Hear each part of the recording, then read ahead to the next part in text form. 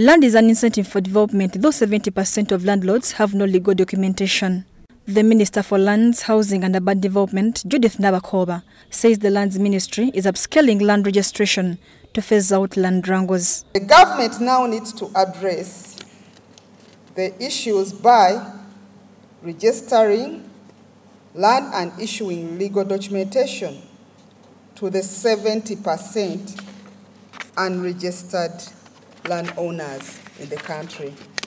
I'm confident that land tenure security shall be achieved through the mobilization and implementation of the SEDEP, land component interventions, and other government programs. Nabakooba says securing a proper land tenure system will help the NRM government fulfill its manifesto of poverty alleviation, which is possible with legal access to land.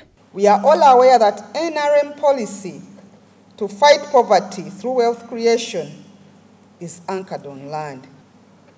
Upscaling the implementation of the systematic land adjudication and certification to support the parish development model pillars of production, storage, processing, marketing, financial inclusion, infrastructure, economic services, and mindset change.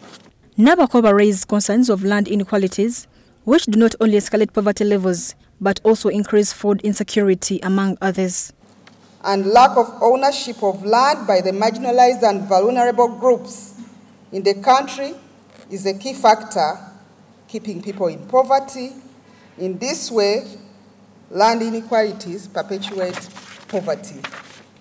If most of our people are hungry and without land to produce food, then we risk excavating food insecurity and depending on food handouts. Land inequality undermines the right of marginalized and vulnerable groups and their exposure to gender violence and reduced productivity.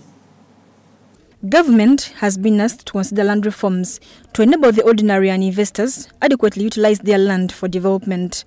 With Statute of Land Tenure, Ugandans from the parish level will be able to create wealth on their land through farming, manufacturing, value addition, develop and pay taxes to the government.